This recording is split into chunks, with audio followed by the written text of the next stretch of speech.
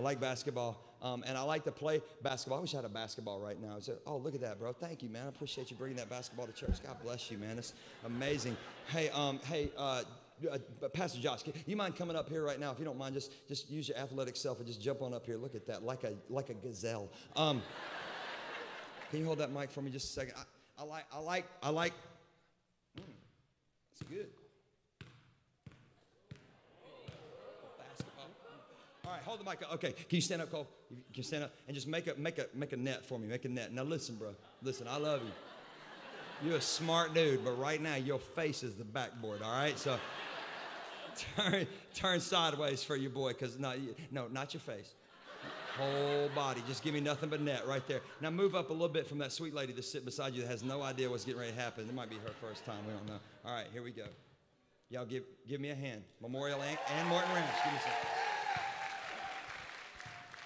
Let me get a little bit more room. Come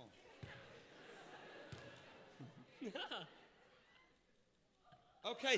Hey, we could put you on the market. The moving net. That's what it does. You never miss. Thanks, man. Now listen, what was funny is when I got up here and bounced it between my legs, around my back, some of y'all were like, Cowboy Pastor's a baller, shot caller. I don't know what that means. Don't Google that. But here's what's funny.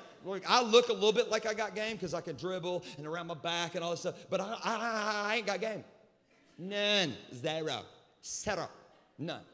And here's why. Because I was raised in the country and I didn't have anybody to play basketball with.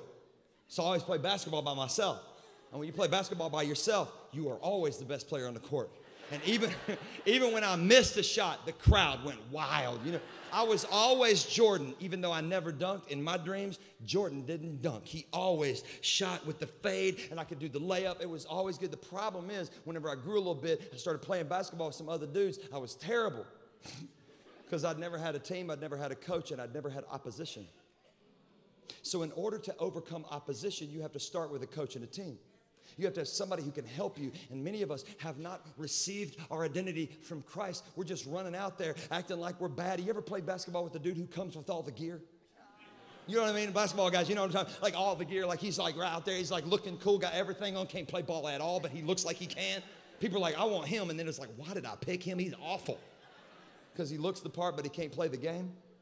And some of us at times, and this is the saddest thing to me, I meet believers who are struggling with their faith because they look strong, but they're not. Because they haven't spent time with the coach or the team. So when opposition shows up, they fall apart and the game falls apart. And now when circumstances go wrong, I'm talking to somebody under the sound of my voice, when circumstances go wrong, now I begin to question my faith because I thought God would bring me through this. But you haven't talked to him in over a month. And so it's hard for him to give you strength. Listen, your walk with Christ, your identity, your power, your strength is only as strong as your prayer life. So how strong are you?